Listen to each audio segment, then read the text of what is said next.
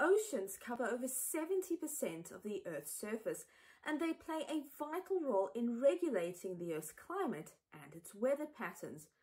But melting ice caps are affecting our oceans, which in turn is affecting our climate. Hello and welcome to Ocean Science in Your Kitchen. In this short series, we'll be using simple experiments to investigate how changing ocean currents are affecting our climate. Water in the oceans moves in patterns that we call currents. Winds drive ocean currents in the upper 100 meters of the ocean surface.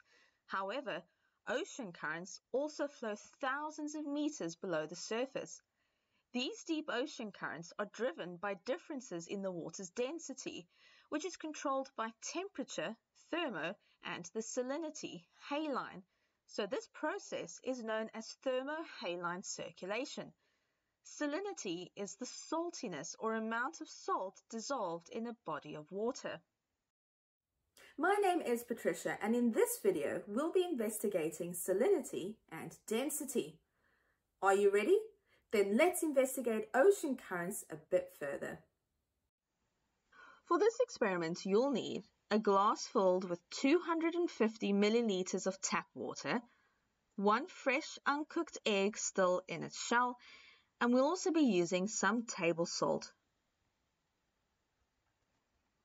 Add the egg to the glass of water and watch as the egg sinks to the bottom of the glass. Using a spoon, remove the egg from the glass and set it aside. We'll be using the egg again later. Add 1.5 tablespoons of salt to the glass and grab your spoon and stir until all of the salt is dissolved. If you are using table salt, the mixture will turn cloudy, but just leave it to stand for a few minutes until it clears up. Get the egg and place it back into the glass. This time, instead of the egg sinking to the bottom, it's floating at the top. So what's different now? Why is the egg floating? The answer, it's all about density. Density is the amount of material packed into a certain amount of space or volume. Let's consider the following example. Here we have two cubes which have equal volumes. We'll call them cube A and cube B. Now both cubes have been packed with particles, but as we can see, cube B has more particles packed into it compared to cube A. So we would say that cube A has a low density while cube B has a high density. Liquids like water have a density too.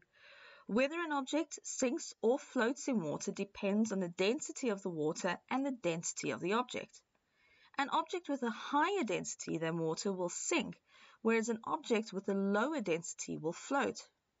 When we added the egg to the tap water, we saw that the egg sank to the bottom of the glass. This tells us that the density of the egg is greater than the density of the tap water.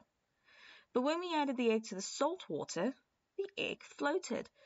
We know that the egg's density remained the same in this experiment, so this tells us that the density of the saltwater mixture is higher than the density of the tap water. But why did the density of the water increase when we added salt? The particles in liquid water aren't fixed like a solid, so there are some spaces between them. When we added the salt particles mixed with the water particles and spread out evenly.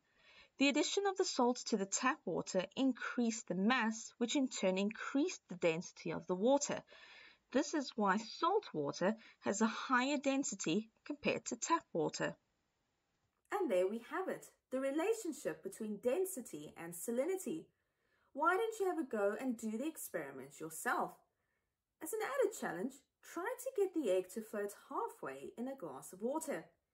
If you do try the experiment and our extra challenge, do take some snaps and tweet them to us at ROG Astronomers, and remember to include the hashtag Ocean Science.